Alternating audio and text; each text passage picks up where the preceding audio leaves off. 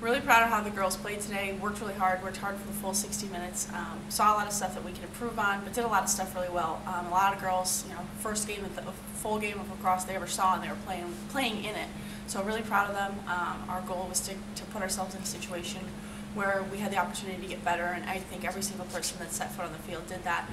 Our goal every day is to get 1% better, and we definitely had that opportunity today.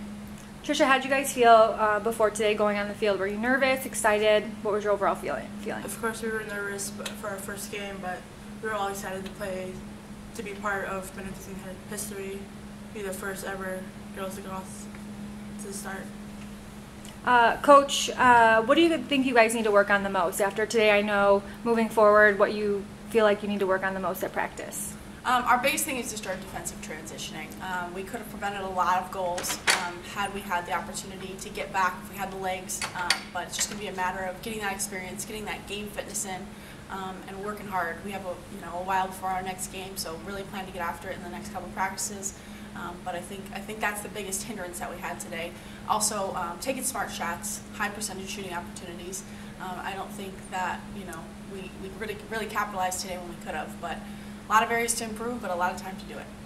Trisha, as a player, ask you the same question. How do you feel on the field that you guys can improve? Same as Coach said, getting back on defense from the transitions, the fast breaks. I mean, overall, like you said, a lot of the girls have never played a full lacrosse game. Just talk a little bit how proud you are of them and what they've done so far up to this point.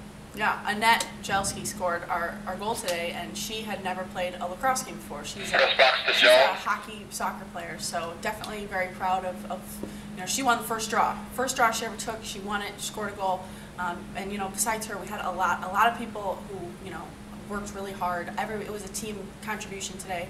Everybody put a little piece in. Trisha did really well in the cage, worked her butt off, made a lot of big saves for us. So definitely looking forward to polishing everybody off and just getting better every single day. And we've done that so far. So.